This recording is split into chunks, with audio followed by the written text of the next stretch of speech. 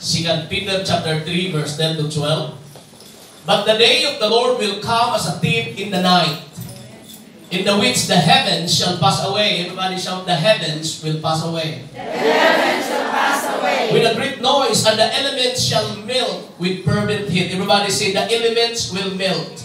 The elements will melt. The earth also, and the works that are therein, shall be burned up. Everybody shout, the earth and the works will be burned up. The earth and the works will be burned up. So this earth and all the works in this earth, buildings, everything, will be turned into ashes. Seeing then that all these things shall be dissolved, what manner of persons ought ye to be in all holy conversation and godliness? Verse 12, looking for and hasting into the coming of the day of God, wherein the heavens being on fire shall be dissolved, and the elements shall melt with fervent heat. I will bring to you a very short subject this afternoon entitled, The Temporary Trinkets of Our Time. The temporary trinkets of our time. Hallelujah.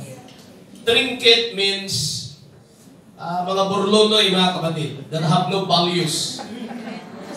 Or decorations that have no value at all. Or there is a meaning, praise God, that I can give you from Cambridge Dictionary. It says here that the word trinkets is a small jewel, praise God, that has a little value. Okay? So let us study and just open our heart to the Lord as we bow down our head. To our guests and visitors, thank you for coming, and may the Lord will bless you. Praise God. Lord Jesus, we have read your word, and I pray, O God, that you will anoint us all, our ears, our eyes to perceive, our ears to hear, and our heart, O God, to understand. Hallelujah. Give me strength, O Lord, hallelujah, to preach and to pass this message. I pray for our guests and visitors that their lives will be changed. And New Life Fellowship saints of God will grow in knowledge and wisdom. In the name of the Lord Jesus, we lift you high. Hallelujah. And I rebuke every evil spirit that will try to hinder your purpose. I take authority over them right now in the name of Jesus. I blinded them. Hallelujah. I destroy their plan in the name of Jesus. And I lose the power of the Holy Ghost. When your Holy Spirit will minister to every heart. Hallelujah. Let there be healing in our midst, of God. In the name of Jesus. Everybody shout, praise the Lord. Praise the Lord. Blessed be the name of the Lord. You will take your seats. Praise God. Hallelujah. May I call on Sister Armila Lucky. She's hereby appointed to the position as a discipleship teacher. Praise God. On this 21st day of November. Praise the Lord. Hallelujah.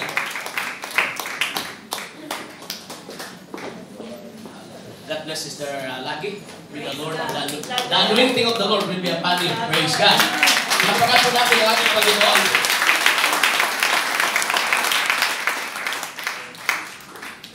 It is foolishness to invest all here on earth.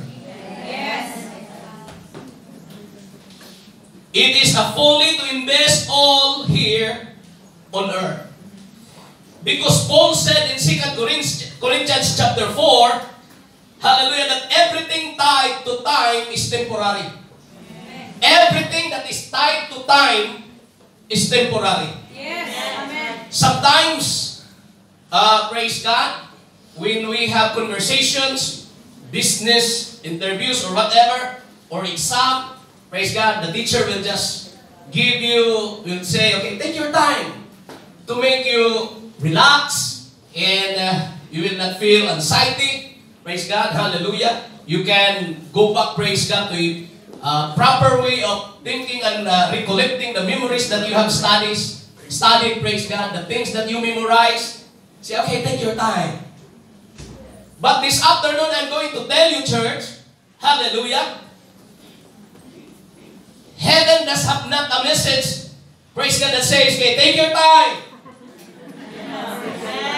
Just enjoy the world, take your time. The coming of the Lord is there so far. The word of the Lord does not suggest.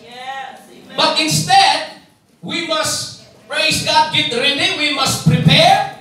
Praise God, hallelujah. We must be, praise God, ready at all time. Everybody shout amen? Hallelujah. So everything that is tied to time is temporary. The Bible said, while we look not at the things which are seen, but at the things which are not seen. How to look things that cannot be seen? It is difficult without faith. Because the eye of faith, praise God, is to be used. Praise God, to look the things that cannot be seen. When your employer will ask you to look something in her room or private room, praise God. Hallelujah. Without using your eyes,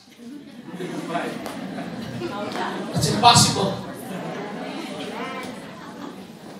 Things that can be seen, praise God, we use our eyes. But Paul said spiritual things or things that are in heaven, we are going to use the eye of faith. For the things which are seen are temporal.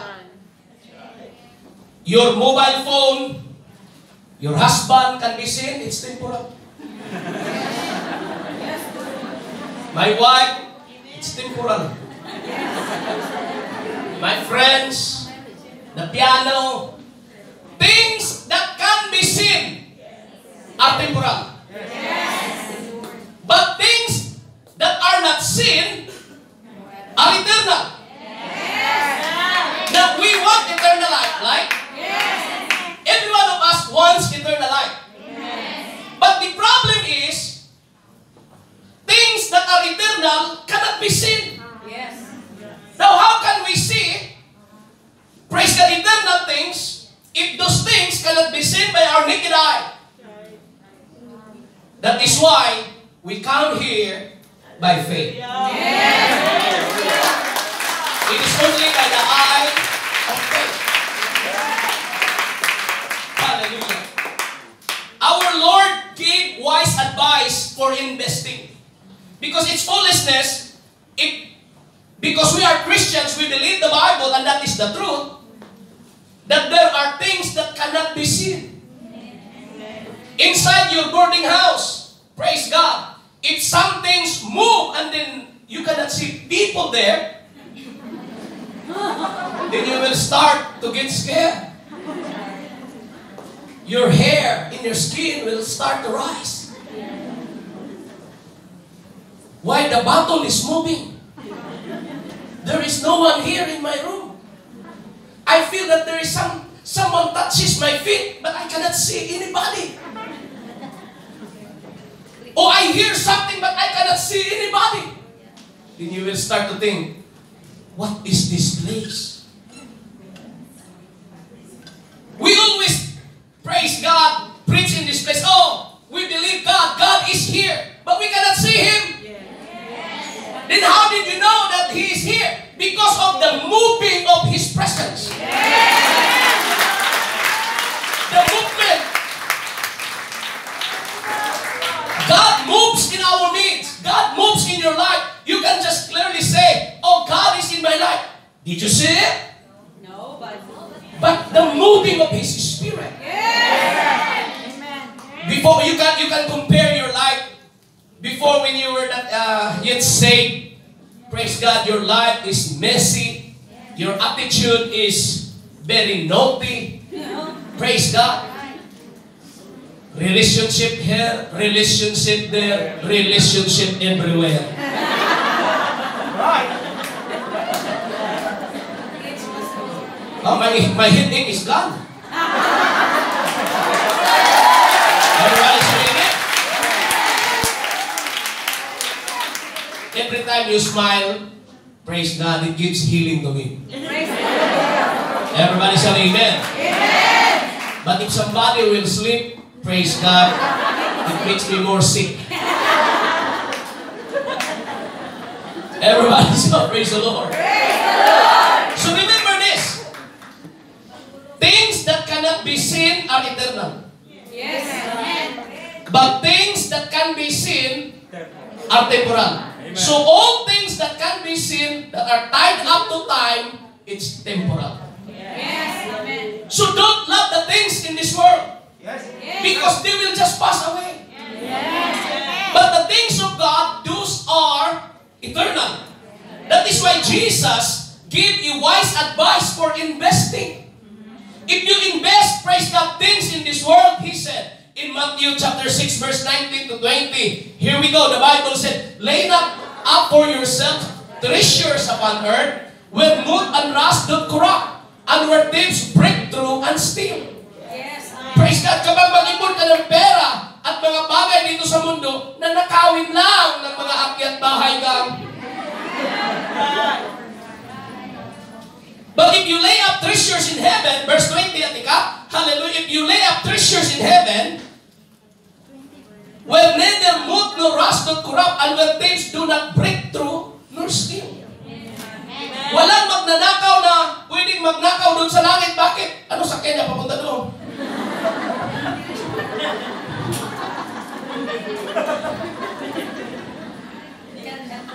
Now think about it. Jesus' advice for investing is very good, Sister Daisy. So if you invest all your time, money, position, and effort here on earth, lugi ka.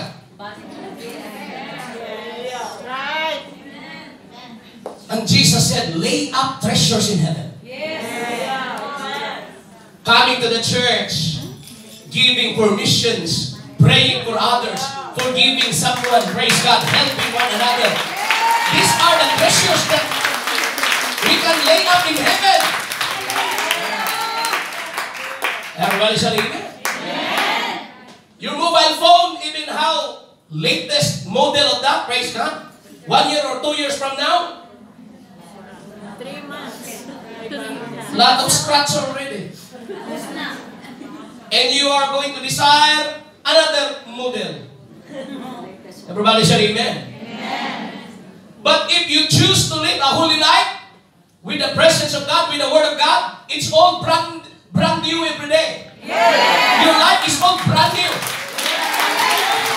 If ever, Sister Carlota, in this walk of life, your life will be scratched by trials and problems, it's just like a one wipe, praise God, of the hands and the presence of God. And your troubles, hallelujah, will be gone.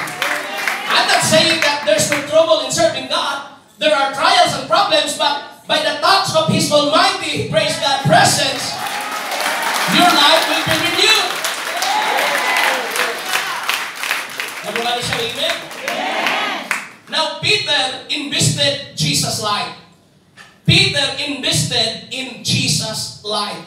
He heard the call of Jesus to follow Him, and Peter obeyed. In Matthew chapter 4, verse 19 to 20, and He said unto them, follow me, and I will make you fishers of men. Verse 20, the Bible said, and they straightway left their nets and follow Him. What a good investment. What a good choice. When Jesus told the fishermen, praise God, hallelujah, in the Sea of Galilee, Peter and the rest of the disciples, follow me, and I will make you fishers of men. Because the fish that you catch, praise God, hallelujah, tulingan, dagkit, bangus. Praise God. Tamaro, pampano, malasugi. Praise God. There are lots of fishes in the sea. Hello? There are lots of fishes here in Hong Kong that I did not see them in the Philippines. Maybe those are Chinese fish. Everybody say amen. There are lots of fishes. And if you are a wise fisherman, you must use a lot of types of net to catch this kind of fishes.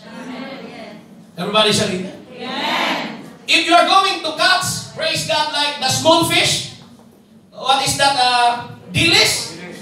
And then the eye of your net is just like this. You will just swim through. That is why you have a small net. Praise God. Whose eye, praise God, hallelujah, those small fishes can be caught.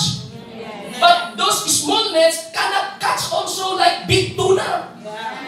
The tuna will just pass through the net and it will wak-wakais, praise God, the nets. Bahala na kayo online viewers dyan.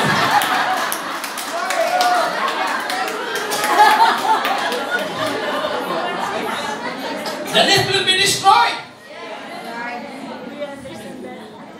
Everybody shall amen? Amen. That is why in catching people, there are people in the church that are dilis.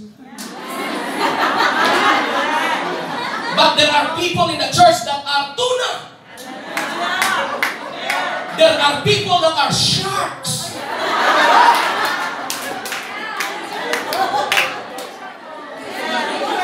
Yung mga dilis, mga humble yan sila. Mga sa gilid, mga grupo-grupo, mga dilis yan sila. Yung mga shark, nangangawa yan, nangangain yan.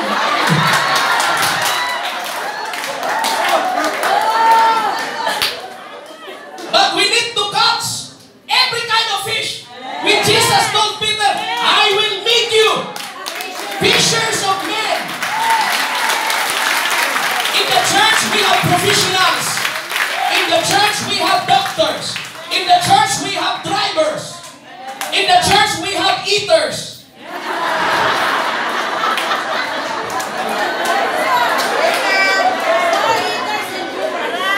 In the church, we have students, teachers, all the strata, praise God, of human in our society.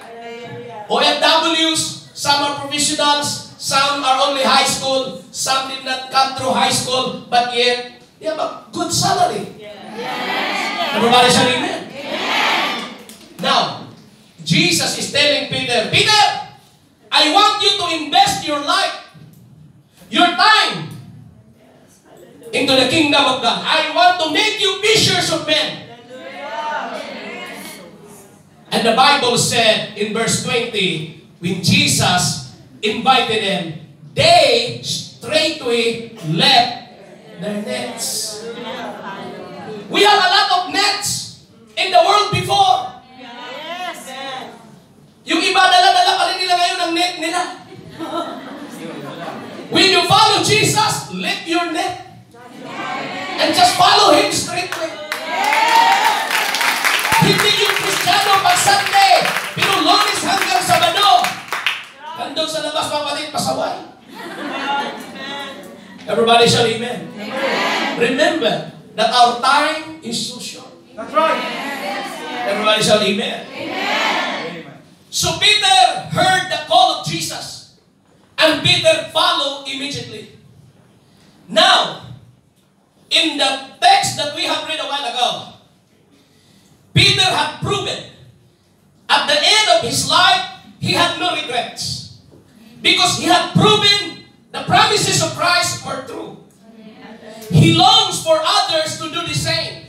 That's the reason why he wrote 2 Peter chapter 3 verse 10 to 12. Because he proved it by himself that following Jesus was the right choice. Investing his time to follow Jesus was the right choice. He proved it, praise God, in the latter end of his life. That is why he wrote this letter to encourage others to do so. I preach this message this afternoon to encourage each and every one of us. Invest your life in the things that are eternal. Did you hear me? Other people in the world, they live in lust, they love, they live, praise God, in worldly things. They thought when they are 16, 18 to 20, 30, praise God, to have relationship there, relationship here, relationship everywhere. Praise God, is a happy life. And it ended. They were all, praise God, just a broken family. Sorrow, tears, pain, regrets.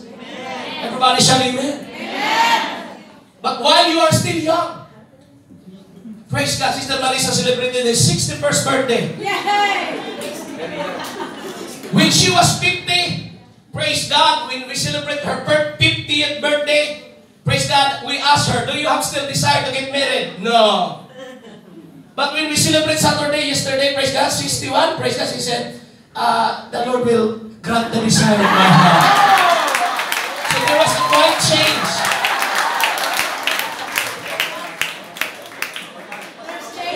There's changes. And it is understandable.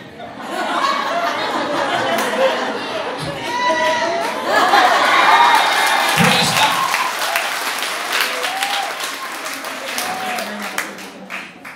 Sister Liti Bisana also celebrated her 60th birthday. And the Bible said that if you are going to trust God, He will grant the desires of your heart.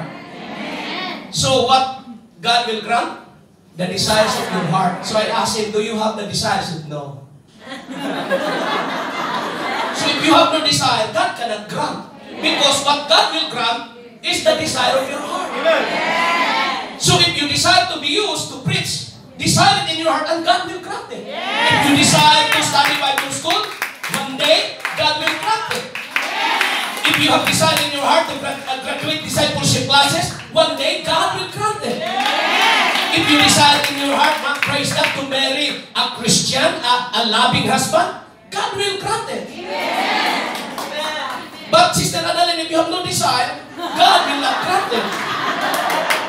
Everybody say, praise the Lord. Now Peter made a clear call for wise investing. There is now a call. Now I will ask you, who among you here invested in Manulife? Have Manulife products? You sign up for Manulife products? No one? Like life insurance? 1, 2, 3, 4. Praise God. How about the others? Life insurance, health insurance, retiree, or praise God, educational? Praise God. Those are nice investments. But the best investment is what Peter is calling here. Peter made a call, a clear call for all the believers for wise investing. Yes. Amen. Do you know why? According to his verse in verse 10, praise God, in 2 Peter chapter 3 verse 10, but the day of the Lord will come as a thief in the night, in the which the heavens shall pass away. Now, this is a scary scene.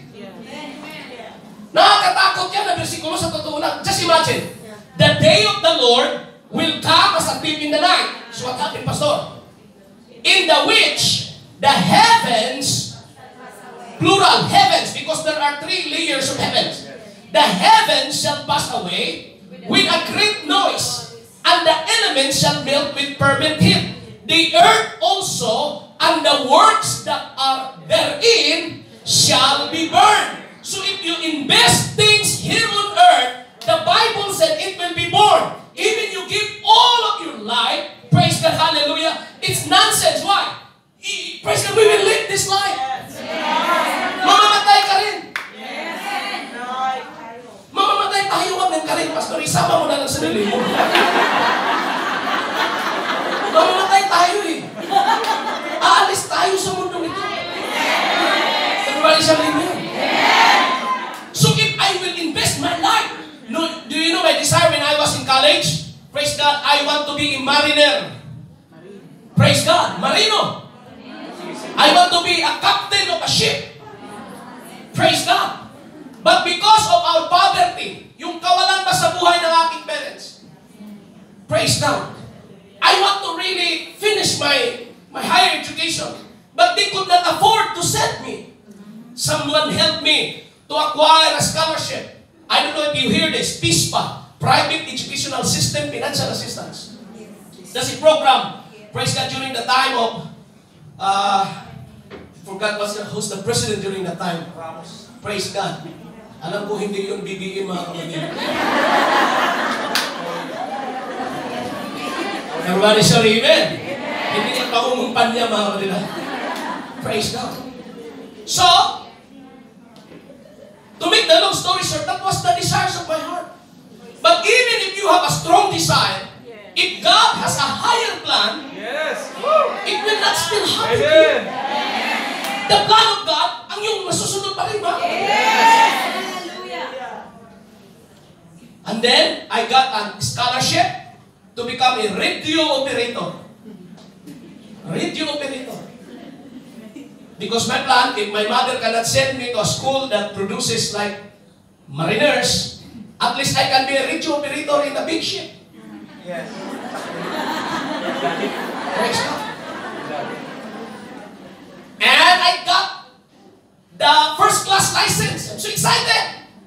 But the problem is my mother. My mother is so scared.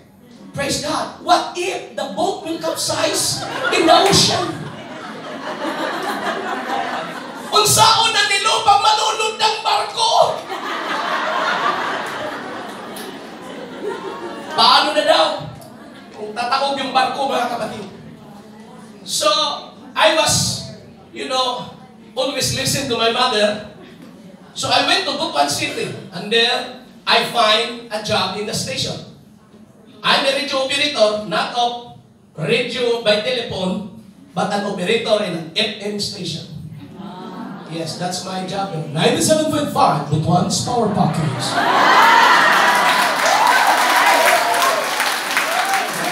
That's why I'm going to do that, praise God, in the station. Praise God. This sound check is brought to you by Milo. Milo. I'm already a Christian. And the problem is, there are some time check, praise God, that is sponsored, like Tanuay, Anihuram. I'm a Christian already. That is why I always cry at the technical room. Lord, please, give me another job. I speak in tongues in the technical room, and when I go back there, my manager told me, Sano, that's my name in the station. Sano.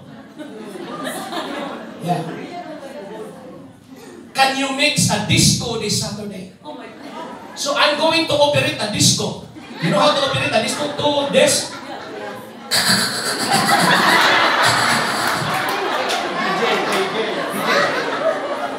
You are a DJ in a disco, a sound mix, for 2 hours.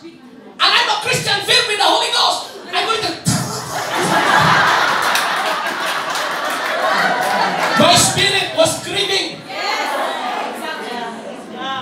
And then one day, the pastor said, Neil, I sponsor you to study Bible school in Davao. I said, thank you, Lord! And that's the reason why I arrived here. I thank my God. And I thank those people who helped me, who prayed for me, because I choose the right investment. Amen. Everybody shout amen. So now, as OFWs, foreign domestic helpers here, praise God, don't belittle your job. Huwag niyo magmaliitin mga kapatid ang trabaho niyo. Dahil kayo po ang makabagong hero. Kaya, taas mo kahit kanino. Ako ay OFW.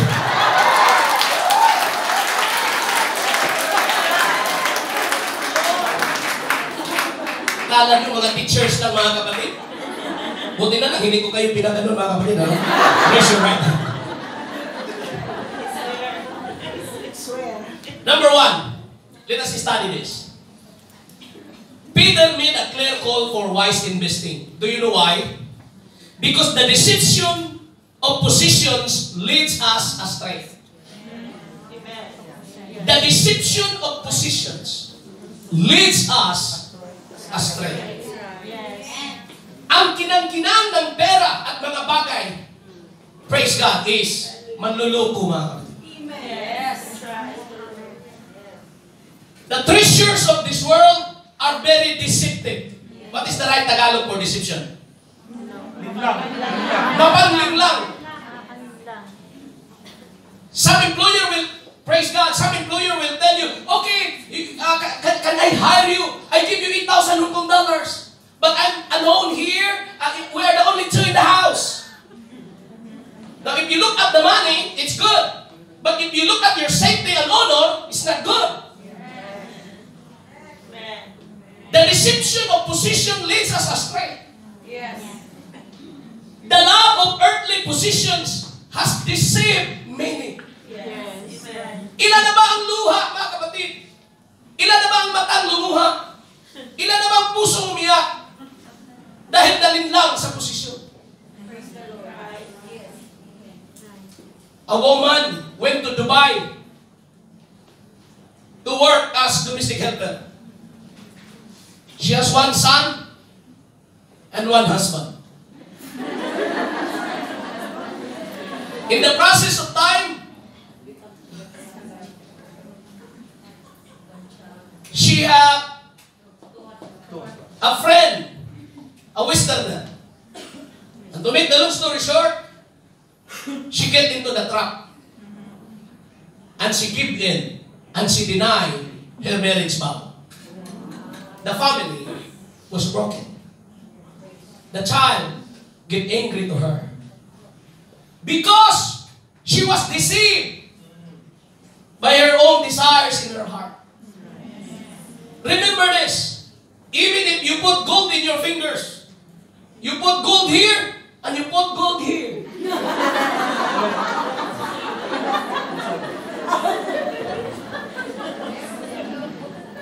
Things that can be seen will pass. Yes. The deception of positions sent Lot to Sodom. Have you remembered Lot? Yes. The nephew of Abraham? Yes. Abraham's nephew.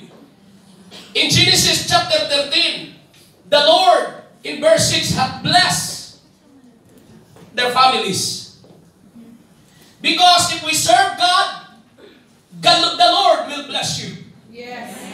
And it happens in the story in Genesis chapter 13. Here we go in the screen. And the land was not able to bear them, that they might dwell together. For their substance was great, so that they could not dwell together. I have a picture with that. When you are in a boarding house, two of you, praise God, just rent a small boarding house. And you are fighting each other because the space becomes smaller and smaller just because of your stop and strike bags.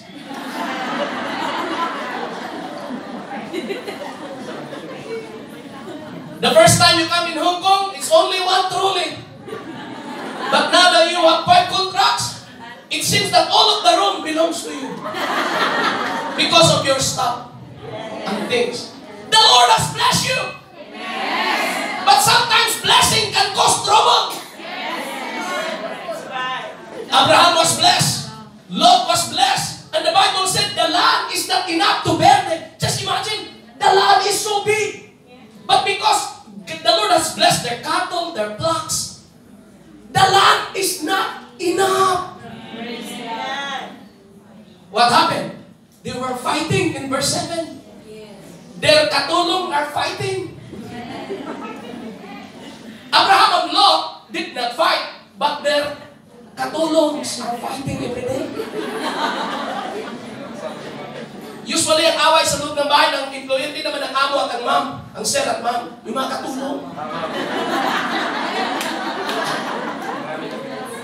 And there was a strike between the herdmen of Abraham's cattle and the herdmen of Lot's cattle. And the Canaanite, the Perizzite, dwelled then in the land. Next verse. This is what the Bible said. And Abraham said unto Lot, let there be no strife, I pray thee, between me and thee, between my herdmen and your herdmen, for we be brethren. Dapat hindi tayo mag-away. Bakit? Magkapatid lang tayo. New Life Saints, dapat hindi kayo magbangayan. New Life Saints, dapat hindi tayo mag-away-away. New Life Saints, dapat hindi tayo magsigawan. Why? We are just brethren. Everybody say, praise the Lord. We are brethren. Sister Malu is my eldest sister. Brother June is my eldest brother. Look at the hair. It's more white than me, praise God. Whoever is the youngest here, whoever is the oldest, we are just in one family. But sometimes blessings will cause trouble. Especially when the spirit of jealousy will come in. Huwag kang magsisilos mga kapatid kung siya mataas ang sahod. Kasama kayo sa agency. Kasama kayo sa agency papunta din sa Hong Kong. Sa'yo pa nang hihiram, mga kapatid, ng pamasahe. Pero ngayon, pinagpala ng Panginoon na pinagpala, ikaw hindi nag-increase yung salary. Huwag maingit. Yes.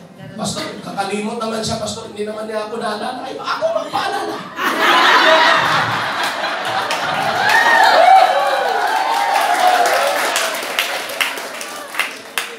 Kung mahiya kang magpaalala, i-preach natin. Yung mga tumulong sa inyo, huwag yung kalimutan. Hindi naman ibig sabihin na naniningil sila. Kundi, ano lang ba? As magkapatid, alalahanin natin sila rin. Kung meron ka rin extra, mga kapatid, pitik ka, mga kapatid sa kanila. Ano yung pitik? Kasi mga kumari, mga Pilipino tayo, nandito tayo sa malayong bansa. Malayo ang Hong Kong. Kung magbarko ka isang week, mga kapatid. Meron ba ang sarili? Ang ating oras po ay alas 3:30. Verse 10. So, Abraham, sister, praise God, is telling Lot, tell your OFWs not to fight my worker also. We are just brothers and sisters. Yes.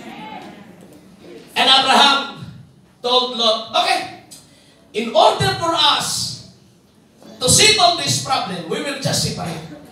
So once I ka na lang mag-boarding house, kiniritaon na lang ako.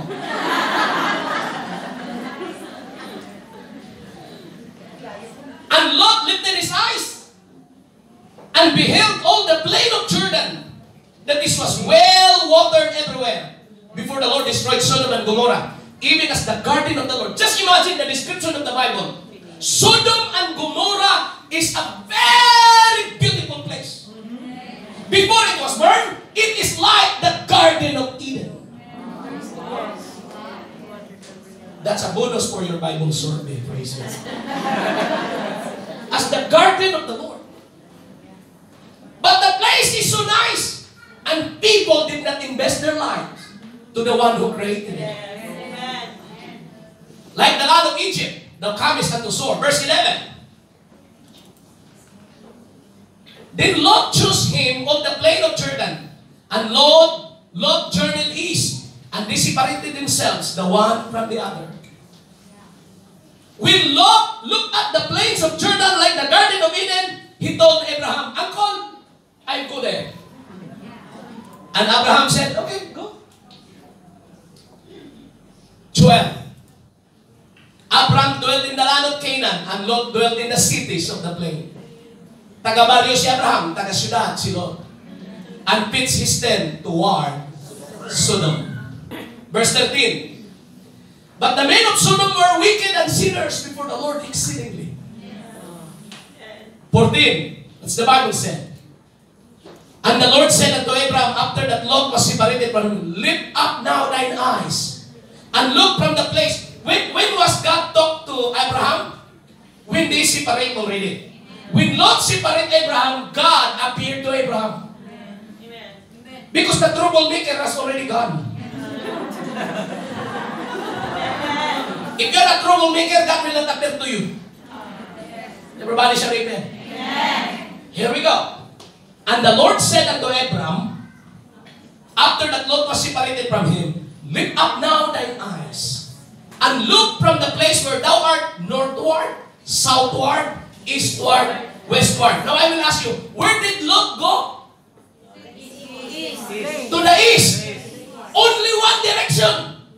Based on what he saw. I went to the east.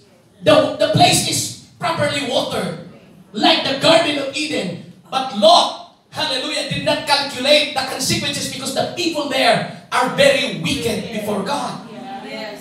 Everybody shall amen. And when Abraham was in that barrio, God told him, Abraham, it's your time.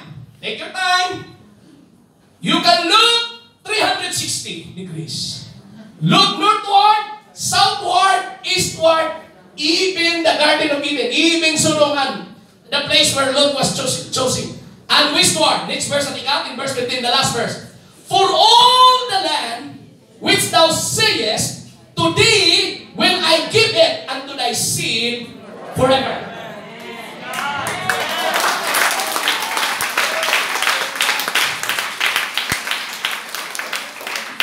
When you trust God, when you believe His Word, hallelujah, praise God, everything you do, every place you go, you will be blessed. You must not walk, hallelujah, by sight, but you must walk by faith. Because the things that cannot be seen, only the eye of faith can be used. Woo! Hallelujah. So the deception of positions sent Lot to Sodom. And his wife was burned as a pillar of salt. Nakita ko mga kapatid, praise God, yung mga pillar of salt. Hallelujah, doon sa Masada. Ang dami talaga mga kapatid. Sabi ng tour guide, yan ang Sodom and Gomorrah. Praise God. Until now, you can see the pillar of salts. I was thinking, saan kaya asawa ni Lot dyan? So what the Bible is telling us is real. Archaeology proof what the Bible teaches ay makikita talaga doon. Number 2, the deception of position cost the rich young ruler his son. Luke chapter 18, verse 18 to 25.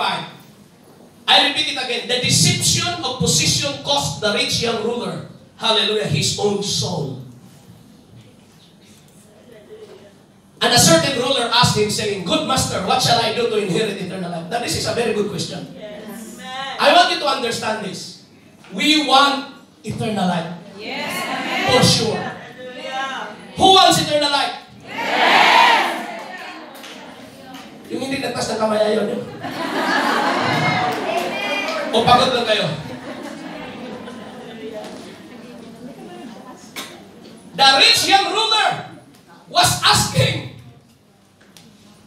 Good master, what shall I do to inherit eternal life? Everybody shout, inherit. Inherit. With the word inherit, it is about like the picture of an inheritance, that you have a relationship to that person. It could be a father or mother, so that you can inherit. When they die, you can inherit the property. What the guy is asking, Lord, how can I inherit? He didn't say, how can I have? But he said, how can I inherit? So if you are going to inherit eternal life, make it sure that you have a relationship to the owner, to the Father. Because if you have no relationship to the Father, how can you inherit? Pwede pasayaw-sayaw tayo dito mga kapatid. I have eternal life. Sure? Do you have a relationship to our Father? Yes. If you have a relationship to our Father, sure ball, you can inherit eternal life.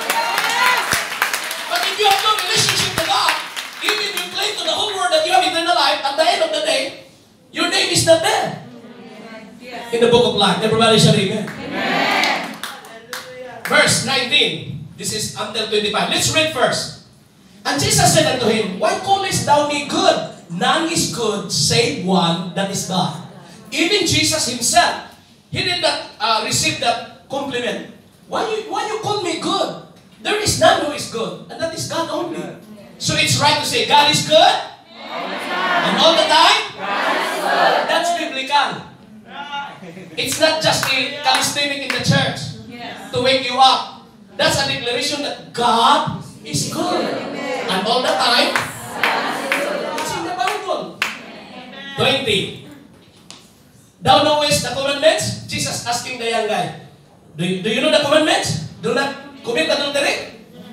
Jesus was asking this young, ilan ang girlfriend mo? Isa lang.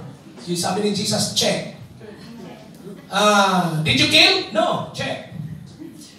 Did you steal? No, check. Did you bear false witness against your neighbor? No, check. Did you honor your father? No. The guy said, yeah, I honor. Especially their birthday, check. Did you honor your mother? And the guy was thinking, yeah, I always honor my mother during Mother's Day. Jesus said, check. 21. And he said, all this have I kept from my youth up. When I was a youth, when I was a young people, Kim, praise God. Hello, Kim. The rich young ruler said, I keep all this from my youth. So he's really a good boy. And aside from that, he was a very rich young man. 22. Now when Jesus heard these things, he said unto him, Yet, lackest thou one thing. Isa na lang talagang kulang mo. Pasok ka na sa langit. Sell all that thou hast. Distribute unto the poor. Thou shalt have treasure in heaven. Come, follow me.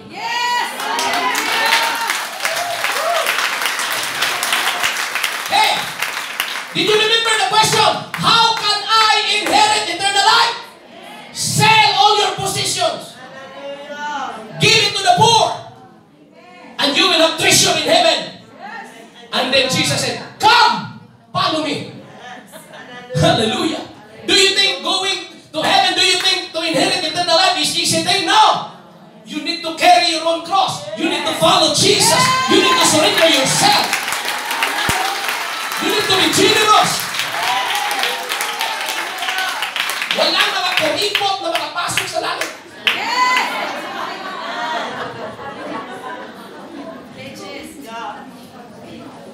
Parang na-shock si sister. Sister, walang kuripot na makapasok.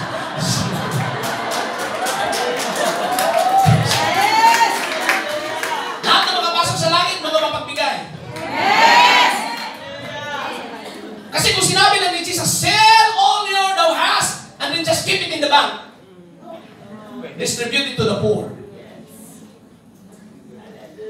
Just like the same, when Jesus invited Peter, Peter, I will make you fishers of men. And the Bible said, immediately, straightway, they left their nets. Same principle here. Jesus told the rich young ruler, if you want to follow me, if you want to inherit eternal life, sell all that thou hast, give it to the poor, so that you will not think anymore about your positions. Come, follow me. Because if he still have a position, there is a possibility that he will go back to the old profession. Because he have some things. Kaya kung meron ka pang bisyo, please, iwanan mo na yan. Para wala ka nang balikan. Kung meron ka pang mga ex, tuluyan mo nang i-ex, wala na communication.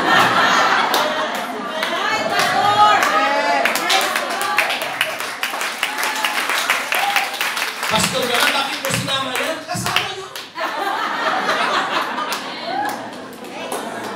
Kasi napakapangit mga kapatid, tatayo ka sa pulpit mga kapatid. Come on, praise God. You encourage the church. Pero dalawa boyfriend mo. Not good. Not good. Eh, pastor, paano kung ako tatayo dyan? Walang boyfriend. Very good.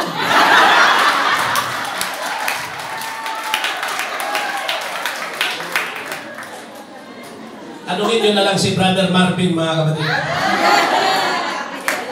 Okay. That is the deception of position. The deception of positions cost the rich young ruler his own soul.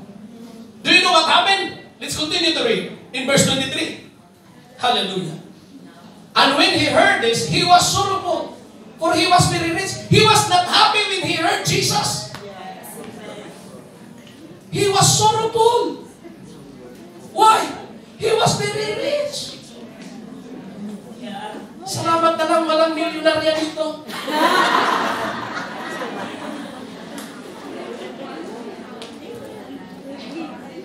Sino gusto nangarap naging milyonarya? Yes. Ba't hindi kasalanan maging milyonarya? Praise God. Pero kung maging milyonaryo ka na, mga kapatid, tapos wala nang makaupo sa malapit sa iyo dahil piling mo sa kanila, mga unclean, praise God. Huwag ka na lang mag-milyonaryo, mga kapatid. Verse 24. Look at verse 24. And when Jesus saw that he was sorrowful, he said, this is what Jesus' statement. Can you read it? How hardly shall they that have riches in there into the kingdom. Those people who have riches, whose heart is in that riches, it's difficult for them to go to heaven. It's difficult for them to inherit eternal life. Why? Their heart is in their riches. Verse 25, the last verse. For it is easier for a camel to go through the needle's eye than for a rich man to enter into the kingdom of God. Have you seen a camel?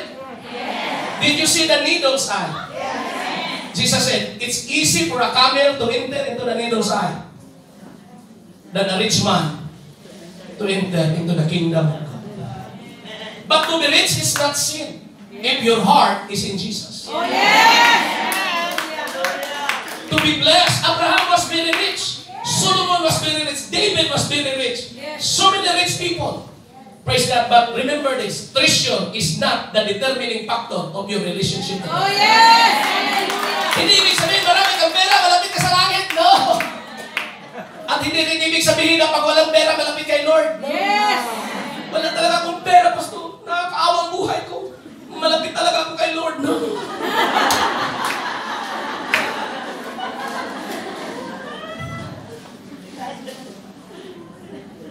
The deception of positions sent the rich fall to hell. Ito mga kapatid, nakakatakot ito. Impyerno na talaga. Sa Luke 12:16 to 21. And he speak a parable unto them. This is a parable. The other one was a story. The ground of a certain rich man brought forth plentifully. Yung business, umangat. Yung negosyo, grabe. Kumita. Yung restaurant, daming customer. Nagbibinta ng phone cards, daming bumibili, walang nag-utang. Grabe ang kita. And he speak a parable, verse 17 na tika. And he thought within himself, saying, what shall I do? Because I have no room where to bestow my fruits. Lots of harvest. And he got a big problem. What shall I do? I have no more room enough to put the stock. Verse 18. And he said, this will I do. I will pull down my barns and build greater, and there I will bestow all my fruits and my goods. Yung lumang butika, sirain ko, magtatayo ako ng malakiskim na butika. Verse 19. Yung plano niya. And I will say to my soul, man has a soul. This is a parable. Jesus is the one who said this. Don't believe other teachings that we are just monkeys and have no soul. We did not come from monkey. Look at your neighbor right now.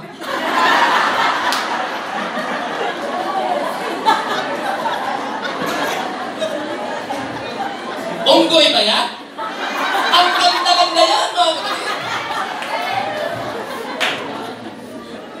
And I will say to my soul, soul, thou hast much goods, live up for many years, take thine ease, relax ka lang, soul, eat, kumain ka, drink, and be merry.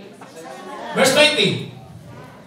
But God said unto him, thou fool, so if you invest your life in eating, drinking, and going to party everywhere, you're a fool. Yes. During your day off, you just go to the beach and barbecue, sunfun there, volleyball there, braha there, toilets there. That's right. You did not invest your time wisely. Yes. November 21 will not come back anymore. November 21, 2021, alas 3:45 ng hapon, it will not come back anymore. So you must better invest your time wisely. Yung pagkalakpak mo, kwintado yan sa langit.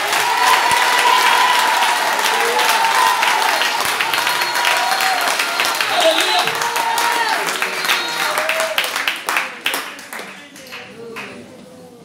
Yung mga tawa mo, praise God. God said, oy, this night, thy soul shall be required of thee. Then whose shall those things be which thou hast provided? Sino susunod sa mga dami mong pagkain sa budika? Ngayong gabi kukunin na kita.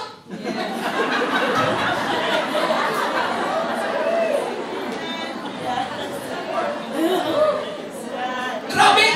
Inaway mo ang iyong kapatid, makuha lang ang titulo sa lupa. Sabi na pa, awayin mo ang kapatid, mag-usap-usap lang kayo na maayos, ngayong gabi kukunan kita. Sino man susunod sa lupa na talagang terror na terror ka sa'yo mga kapatid? Inaway mo pa si Papa, si Mama? Sino mga in-laws mga kapatid? Dahil lang sa door-to-door? Invest your time wisely.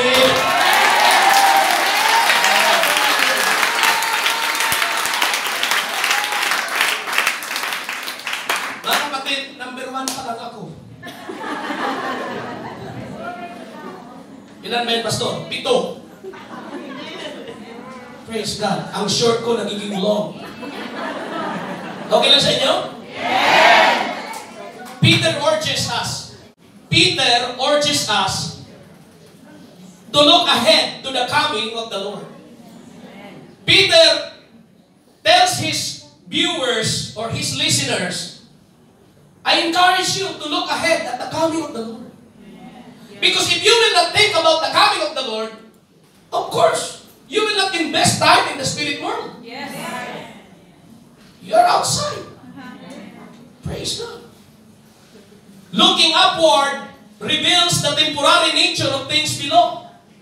Peter said, look up the things upward. So what do you mean by that? Looking upward reveals the temporary nature of the things below. What will your position be worth when Christ returns? I will ask you. Who among us here have bank books? Yung iba, anong nandiyo sa inyo? Book up? Tanong ko lang, klaruhin ko po. Lahat po ba may bank book? Yes! Yung hindi, kahit walang bank book na. Lahat may account? Okay. Dahil sa kakuriputan mo, umabot na yan ng 500,000.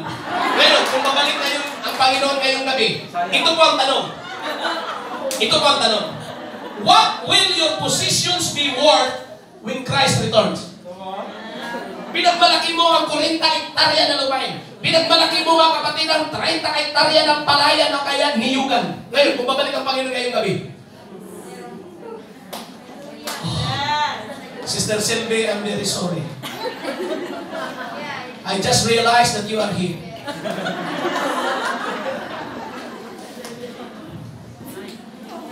Our Magdagasi sisters cannot understand Tagalog. Praise God. Yeah, because they did not understand me, that's why they smile.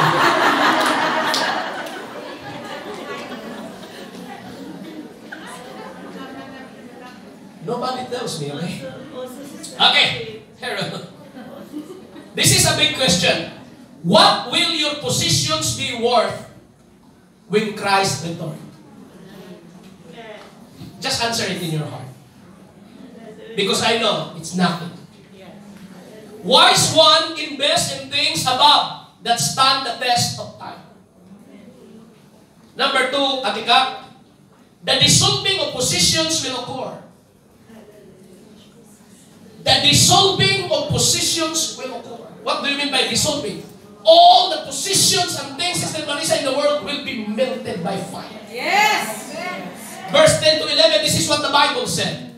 Praise God. But the day of the Lord will come as a thief in the night, in the which the heavens shall pass away with a great noise, and the elements shall melt with fervent heat. The earth also and the works that are therein shall be burned up. Verse 11, here we go. Seeing then that all these things shall be dissolved. Everybody shout, all these things shall be dissolved. All these things shall be dissolved. What manner of persons ought ye to be? So, these things will be dissolved. What manner of persons ought ye to be? Anong klaseng pagkatawang dapat po nating ipamuhay? What kind of person, what kind of life, praise God, that we should live if all these things will be melted by fire? Yes. Some people are so too proud. Mahangin, too proud of themselves.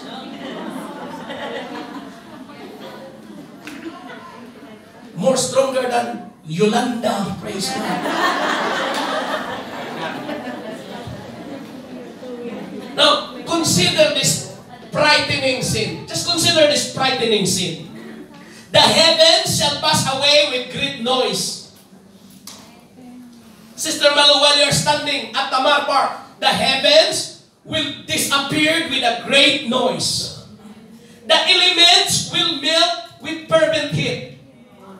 you have studied science, praise God, the elements, whether it is solid, liquid, or air, or gas, it will be melted. The earth and its works will be burned up. Now, this is a frightening sin. And it is written in the Bible. The dissolution requires a decision. How shall we then live? This is the question. How shall we then live if all things are to be dissolved? Now, Peter calls us to consider all in the light of his prophecy. This is a prophetic utterances. It did not happen yet. Hindi pa ito nangyari. Kasi kung nangyari na yan, matagal na tayo natunaw, mahaba din na ganun tayo. It did not happen yet. It's in prophecy. Now, Peter is calling us to consider this prophetic utterances. What manner of persons ought ye to be? Now, it's your decision. If you become to be prayerful, that's your decision. If you want to become pabanjing-banjing, that's your decision. If you don't want to come to the church, it's your decision. We pastors will never force you. When in fact, if there is curfew right now, you can go out. But don't bring somebody, praise God. I can understand you. What manner of persons ought ye to be? It is a call to holy living, to be like Jesus. How has the prospect of what's ahead affected your life? How that prophecy will affect your life? Sister Carmen, how that prophecy will affect your life when it comes to the future? Number 3, the dividing of positions earn judgment. The dividing of positions earns judgment. Look at verse 12. The Bible said, looking for and hasting unto the coming of the day of God, wherein the heavens being on fire shall be dissolved, and the elements shall melt with fervent heat. Verse 13, I think it's not there, but showing the screen. Verse 13, praise God, hallelujah. Okay? Everything will be dissolved. Not Genesis, but 2 Peter chapter 3, praise God. It's not there in the line. Praise God. Okay. 2 Peter. Nevertheless, that's the best word for us. Nevertheless, we, everybody shout, we. Kasama ka dyan, kasama ako, we, according to His promise, look for new heavens and new earth, wherein dwelleth righteousness. But the question is, how can we go there? Praise God, hallelujah. What shall we do with our positions in life to Christ's return? We have positions, you have salary, you have savings, you have inheritance from your parents. What should we do? If you have lots of land in the Philippines, maybe you can donate for a church land. If you have lots of harvest of rice, maybe you can give to the poor who have no rice. Why? Time is coming. And while you are doing that, you are laying up treasures in heaven, doing good things to somebody, helping somebody.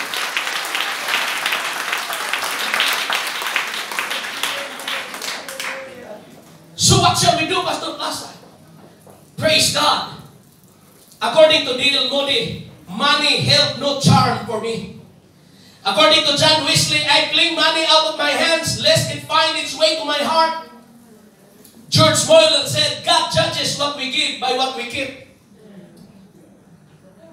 So the point here is this. In 2 Corinthians chapter 5, verse 7, it's time for us to walk by faith. Kung ibigay dito, Pastor, para sa akin, wala na. Yung apo ko pa. But it's time for us to walk by faith and not by sight. Hallelujah! I preached last Friday about 2 wonderful words. In the Bible, there are only 2 wonderful words. That word is eternal life. Eternal life is in Jesus. But the day, praise God, why we need eternal life? The answer was because our life is so sure. How do do we get eternal life? It's in Christ Jesus. When do we get eternal life? Today is the day of salvation. 2 Corinthians chapter 6 verse 2. Hallelujah. This is the day of salvation. Today is the accepted time. Today is the day in which when you want to be saved, God will help you. In the day of salvation, He will help you. I read in the screen, for He saith, I have heard thee in a time accepted. And in the day of salvation, I have succored thee. The word succored here is, I have helped thee. Tinutulungan kita. Behold, now is the accepted time. Now is the accepted time. Now is the day of salvation. Not tomorrow. Not next week. Let's start to invest our time in God. If you did not start a personal serious prayer, start to invest now. If you did not start pray, hallelujah, to read your Bible, start to read your Bible now. Because what you invest in the kingdom of God, you will harvest it on the other side of the world. Everybody say amen. I want to be forgiven, Pastor, by God. Forgive also others so that God will forgive me. I want God to bless me, to bless others so that God will bless you. Everybody say amen. The trinkets of our time. Our time is limited here. I'm 45. If God will allow, according to Psalms 90, that God will give man like 70, and with His strength, He will allow 80. How many years I have left? Don't cry for me, Sister P.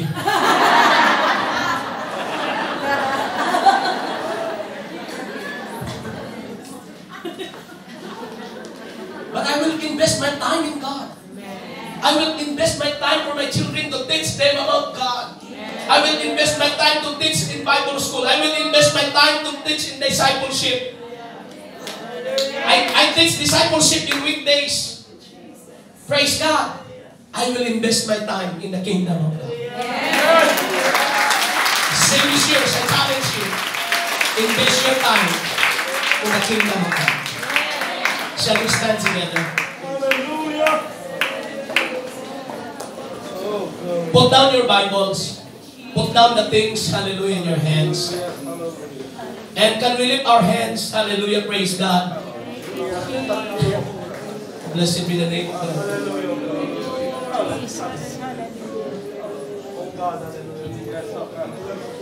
Malugi ka lang kung ang puso mo ay magkaroon ng galit.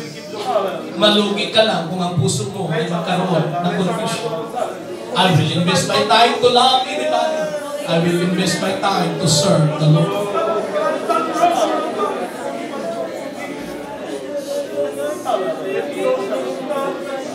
We have 15 minutes before we dismiss.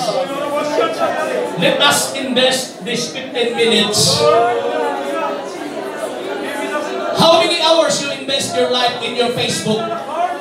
How many hours you invest your life in your YouTube? How many hours you invest your life in social media? But I will just ask you 15 minutes, solid 15 minutes, Brother Judy, in praise and worship and talking to God.